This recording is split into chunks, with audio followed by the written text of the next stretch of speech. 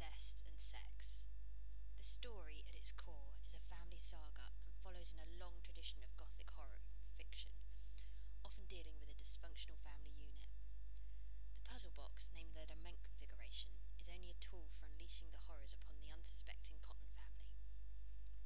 When Frank Cotton escapes the clutches of the Cenobites, explorers in pleasure and pain, he seeks the help of his brother's wife and his ex-lover to bring him the blood he needs to be brought back to life.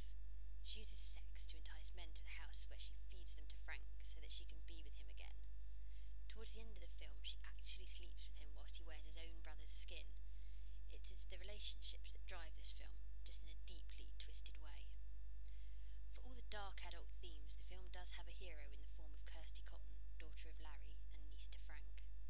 Ashley Lawrence, genuinely 16 years old, plays the character perfectly, conveying her fear and horror, but also her strength.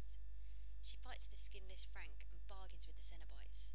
She gives the audience someone to root for, and her chemistry with Andrew Robinson as her father is readily apparent. For his part, Andrew Robinson switches perfectly between the weak and repressed Larry and the extroverted hedonist Frank.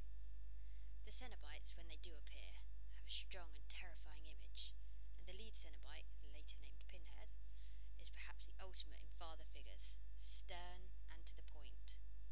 The Cenobites here are not evil. They simply do their job, which just happens to involve the eternal The Cenobites here are not evil. They simply do their job, which just happens to involve the I wanted to say internal then. The Cenobites here are not evil. They simply do their job, which just happens to involve the eternal experimentation of pleasure and pain. Much of the fear comes from the fact that they are completely indifferent to their victims.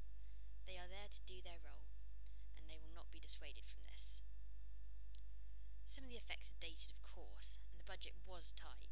Some characters, mainly supporting roles, but also Frank, for some reason, are dubbed. I don't understand this at all.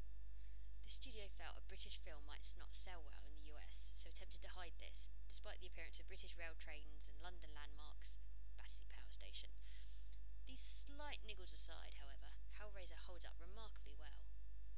Themes are timeless, and the Cenobites are equally alluring and terrifying, presenting what Barker termed a repulsive glamour.